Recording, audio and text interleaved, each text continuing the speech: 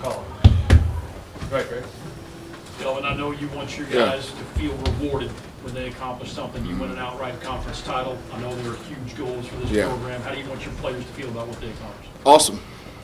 They should feel it. I mean, it's we just played our 4th game in 10 days. It's been a long season. I mean, it really is.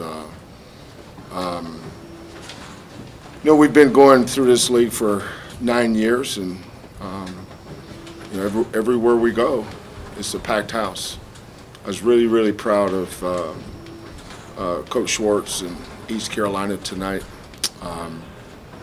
You know, they came out, and that's obviously the best crowd we've ever seen here. But they were good.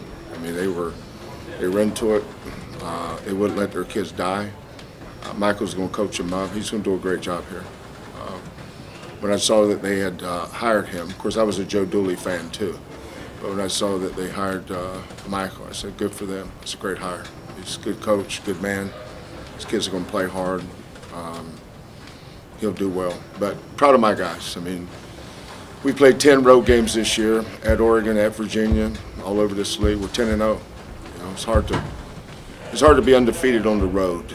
It's hard to win on the road. And for us to be 10-0 with this bunch, especially when you consider we lost 4 starters from last year's team. Bunch of freshmen, but you know, our kids think this is our 4th championship in 5 years or something like that. So we've been at this a long time. Our kids know how to win. I say that a lot, but you know, we've figured out how to play our system, be unselfish. So happy for our kids to be rewarded with winning a conference championship. That's not easy to do. Coach, on the topic of kind of being able to establish, like your kids know how to win as a part of their identity. One of the other things that goes along with Houston culture is the defense. What did you personally think about the team's defense, especially in the first half, where I know you guys got into the foul trouble where East Carolina was really struggling to score from them? Yeah, I mean, I'm not into breaking that down. I mean, win the conference championship, man. You know, our defense was good at times, and at times East Carolina's offense was good. You know, they did a good job offensively in the second half. We couldn't keep them off the free throw line. Obviously, we don't know whether we're on foot or horseback playing a zone. We don't even know how to play a zone. I put them in zone, and I said, well, God, you guys, all you can do is foul them. I said, well, shit, we can foul them in the zone. So just go zone. At least they'll pass it 3 times before we foul them. So, but, you know, I'm not going to over-evaluate that. We played 29 games. We're 27-2. You know, we need some rest. You know, it's been a tough stretch for us. You know, we played at SMU, came home, played Memphis,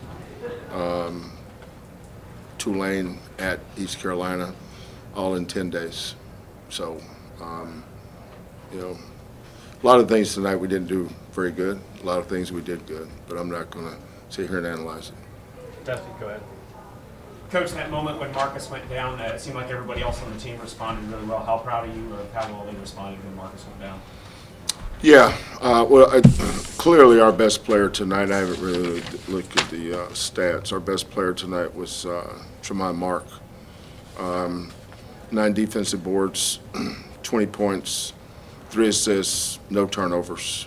You know, we're plus 20 on the boards. Yeah, I just never felt like we got in a groove where we made shots. You know, Walker, I don't know how many wide open looks he got. He just couldn't make a shot tonight. But that's going to happen sometime. We know we play well kind of in spurts. Play good, and we, you know, we didn't have very good lineups.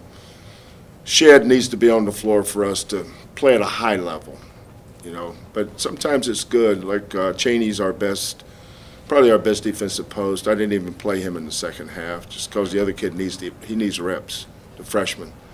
Francis. He's 19 years old. You know, he just needs reps. Emmanuel Sharp, freshman. Arsenault, freshman. Walker, freshman. We had 4 freshmen out there a lot together in the second half. That's good for them.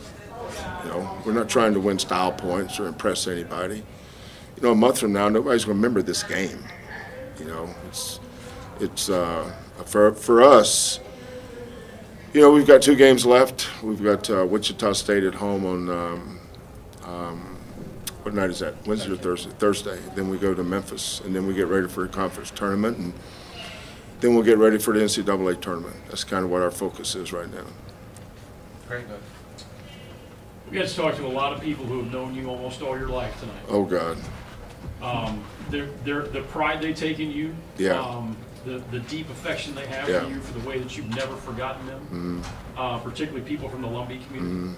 What is their devotion to you and the role that they play in your life? What does that mean to you? And I know that's a huge question. Yeah, I don't get to go back to Pembroke very often. You know, my wife and I both graduated from Pembroke Senior High School. She's on the board of trustees at UNC Pembroke. And yes, I married someone way smarter than me. But, you know, we left there, and I graduated from, when I graduated, it was Pembroke State. And then I went and finished my master's degree and worked on my PhD at Michigan State University. And then from there, we just kind of found our way around the country and the world. You know, Pembroke, East Lansing, Michigan, Butte, Montana, Pullman, Washington, Norman, Oklahoma, Bloomington, Indiana. We're at next Milwaukee, Wisconsin, Houston, Texas, and this will be my last stop. I don't know how much longer I have left, but it's been a blessing. And my heroes have always been my mom and dad. My dad was inducted to the North Carolina High School Coaches Hall of Fame in Chapel Hill in early 2000s. My mom was an RN. She's the Director of Health Services at the university. So having great parents for all of us, and I know you guys that have great parents know what I'm saying. I mean, I'm not special or unique in this way, but growing up in a community like Pembroke, you're kind of raised by everybody. I don't know everybody like I used to.